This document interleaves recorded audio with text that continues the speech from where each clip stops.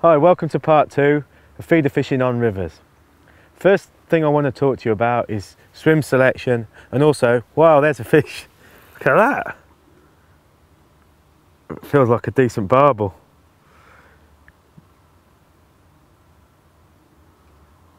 Didn't let me finish what I was saying. What I wanted to say was, this is a pretty classic peg really, because the flow comes from upstream where you've got some shallows. We're on the inside of a sweeping bend, so the flow moves over from the middle right over to the far bank, and it's quite clear to see where the fish are going to be. And that's right under the trees over on the far bank. In fact, now the sun's come out, I'm having to cast right next to the tree. Now obviously the distance that you fish is going to be dictated to by having any cover, so you want to fish to the cover, and also the conditions. If you're fishing in a flood or in high water conditions, you're not going to be able to fish effectively much past the middle of the river. Let's have a look and see what this fish is. Still not sure what it is. So when the river is in flood, I tend to concentrate on fishing a spot that I can fish effectively without snagging up or getting hassled by leaves and debris. And normally that's a third to halfway out. But when the river's lower like this, it's when the key factor is features. There we go, that's a nice barbel.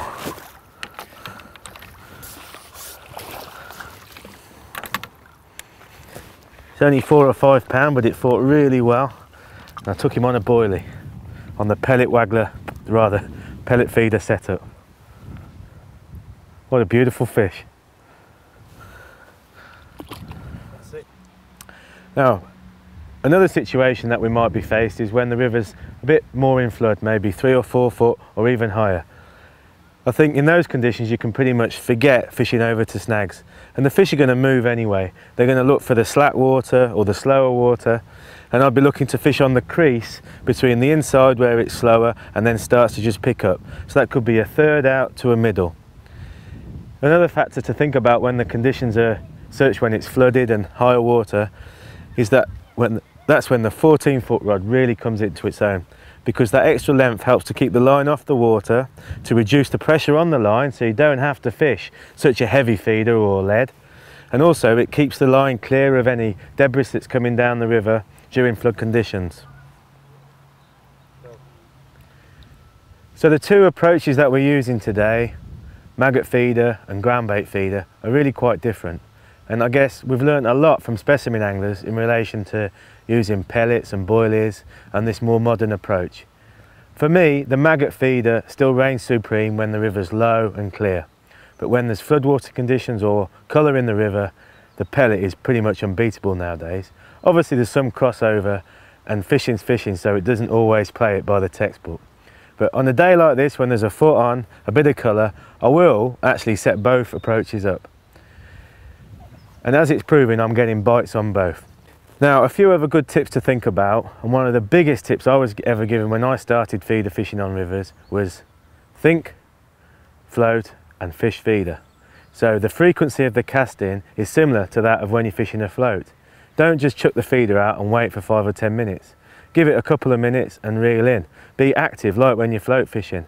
It's got to be the same situation of bait being introduced into the peg very frequently, gets the fish into a good feeding frenzy and enables you to catch the fish. I think that's one of the most important points to think about. Also, think about the zone that you're casting. You'll often find that if you keep casting in one spot in quite a concentrated area, which is actually what you want to do to draw the fish into your peg, the fish sometimes back off. So if you've caught a few fish and it goes quiet, then you want to think about casting maybe a little bit further downstream, or even in some cases a little bit upstream. So fish have just maybe shied away from the main catching zone. One thing that I haven't mentioned in relation to how I'm fishing with these semi-bolt rigs is that I always like to cast straight in front of me or slightly upstream if the peg allows it. So if I've got a feature straight in front of me, then I'll fish slightly upstream of it so the feeder lands in front of it and I can let out a bow of line downstream. Now I do that for two reasons. The first reason is that you can actually use a lighter feeder if you put a bow in the line. If you tighten right up to it, you've got to sometimes use a very heavy feeder. And that's going to maybe inhibit the fishing a little bit if it's causing a great disturbance when a big feeder's hitting the water. But using a little feeder or a lighter feeder on a bow also means that the hook ability factor of the rig is increased significantly. The fish only has to pick up the bait, dislodge the feeder, you get a fantastic drop back bite and the fish is on. So I'd say for 80 to 90% of the time, the bites you get are a classic drop back bite.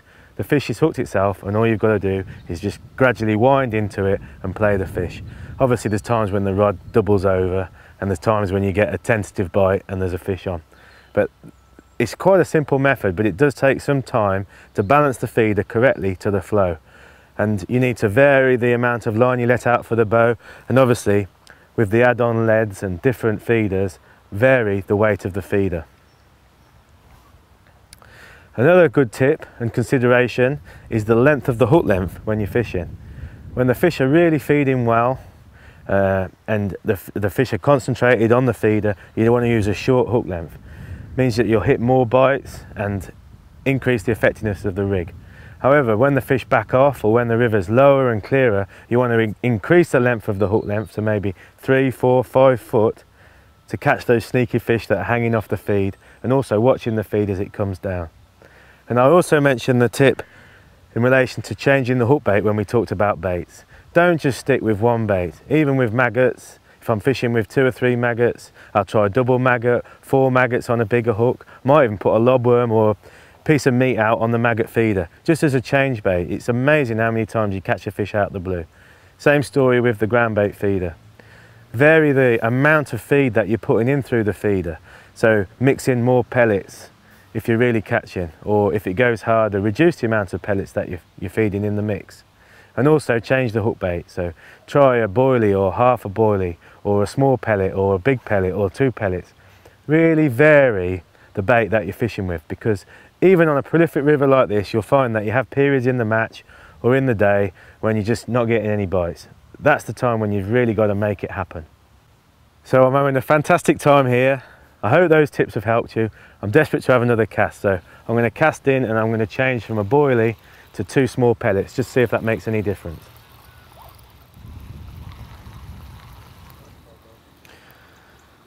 That just shows exactly what I was talking about. I went through a phase of maybe half an hour, 40 minutes without a bite. So I changed to a block end feeder, filled it with pellets,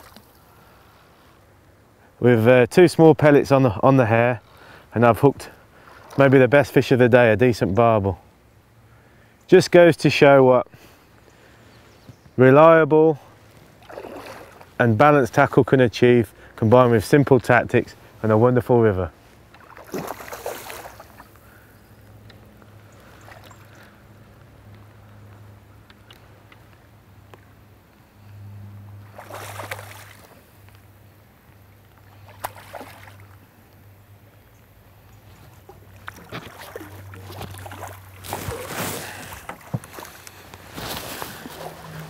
What a great way to end the video. A lovely Wye barbel, around about 3 or 4 pounds. That concludes the video. If you've got any questions relating to the tactics at all, please don't hesitate to drop me an email at the website. And also, if you've got any queries relating to the products that I've talked about, we've got detailed explanations of all the gear on the Shakespeare website.